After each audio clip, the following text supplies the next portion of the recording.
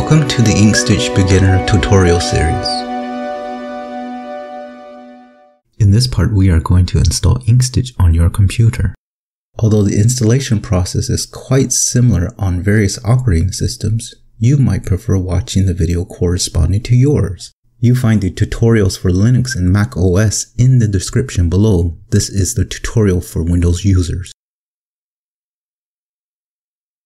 Let's start with the requirements. Inkstitch is an Inkscape plugin, which means you definitely need to have Inkscape installed.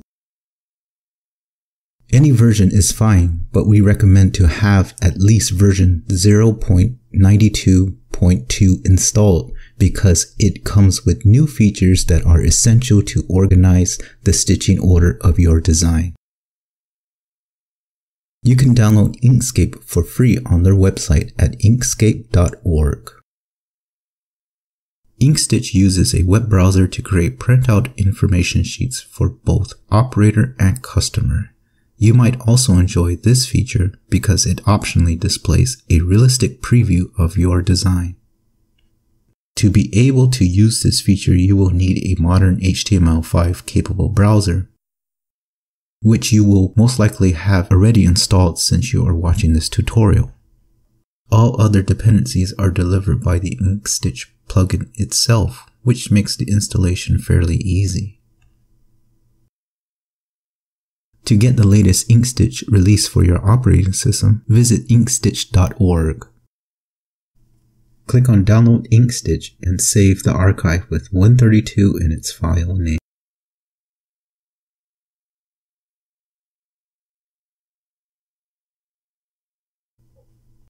In Inkscape, go to Edit, Preferences, System, and check where your user extension folder is located.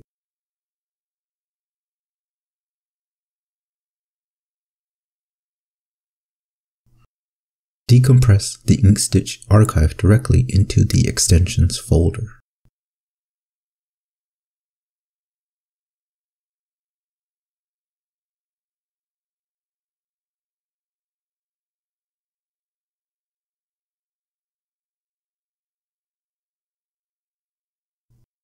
And that's it. You already did all the steps necessary in order to install Inkstitch.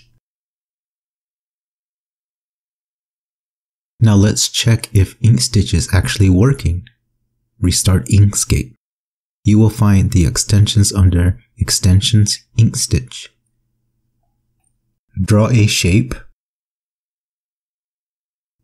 and convert it to a path. With the newly created path selected, run params. Beside of the params dialog, you will see a simulation which will update as you change the values. We hope you enjoyed the tutorial and have Inkstitch up and running. If you run into any trouble during the installation process, please report your problem back to us on GitHub, link in the description below, so we can help you to get started creating your embroidery designs.